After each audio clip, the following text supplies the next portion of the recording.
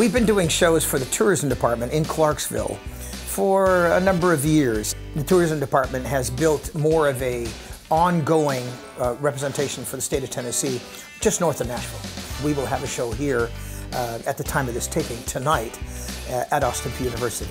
We are grateful to be here. This is a great community, and it's a growing interest in tourism in this part of the state.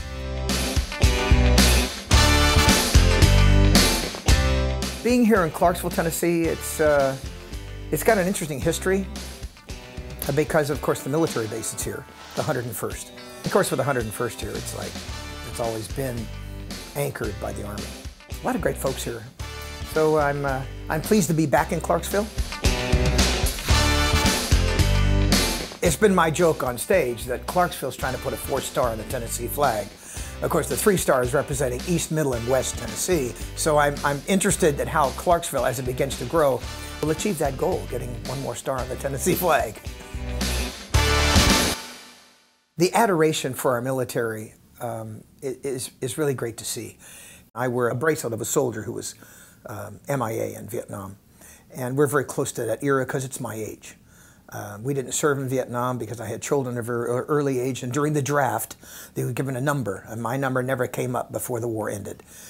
So proudly, we represent the Vietnam veterans as well as the Korean veterans and all wars. This event here in Clarksville, it coincides with the honoring of the Vietnam veterans, and a lot of them are here, and they will be marching in with the parade today. So it's really cool to meet a lot of them. They're so very proud that they survived that war. We lost an awful lot in the Vietnam War. I started working for the USO when I was like a teenager. So I've always worked for the military. I had great respect for the military.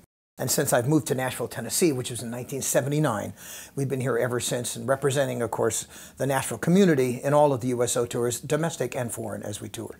I'm also the National Ambassador for HelpingAHero.org, which is an organization based in Houston.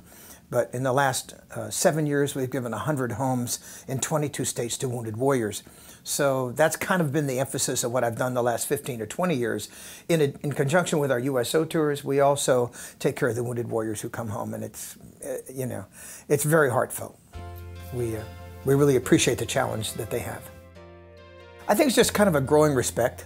You first meet a soldier, and you kind of talk a little bit about, or brief, like where you're going or where have you been, and then understand about the commitment, the sacrifice. Because I work with wounded warriors, there's many stories about how they got hurt. And a lot of people kind of avoid that subject because they don't want to either be embarrassed by asking or have the soldier be sensitive about his wounds. But to tell you the truth, most of them want to talk about it. Because the more they talk about it, the more it's healing for them. When I tell people that we're coming to support the military, the whole city of Clarksville represents the military and supports them.